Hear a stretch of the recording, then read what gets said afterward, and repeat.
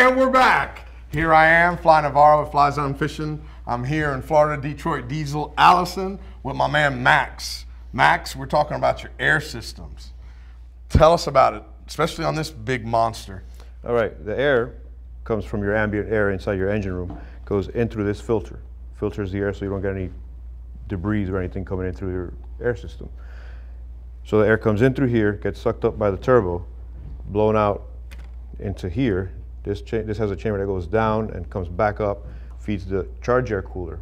Out of the charge air cooler, and it shoots right down into your heads. Now explain to me the charged air cooler. It's cooling air? It's cooling air, yes. How does it do that? Well, on this particular engine, we have a series of charge air coolers. One is saltwater cooled, and the other one is freshwater cooled. Okay. Okay, so that helps your air that goes into your